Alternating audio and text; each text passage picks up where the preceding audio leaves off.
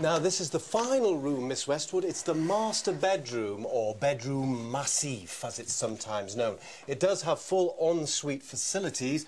Ensuite literally meaning with suites, which gives a lovely sugary ambience to the room. I'm just noticing there's a shower. Is it a power shower? I don't know, but the shower head itself, you'll notice, is at this height, which means the water actually drops down on your body rather than having to be manually pulled up to the body. If you just like to step back slightly, Miss Westwood, you see this feature here. This is a Norman arch. It's named after Sir Norman Lamont, who used to be a Chancellor of the Exchequer of this country. That's really rather exciting, isn't it? So, you've seen just about everything now. Do you have any questions? Do you know why the vendors are leaving? I don't know. How quickly would they be able to exchange? I don't know. Have you had any other offers on the property? I don't know. I do hope that's been useful. Please feel free to have a look round yourself if you want to check anything. Right.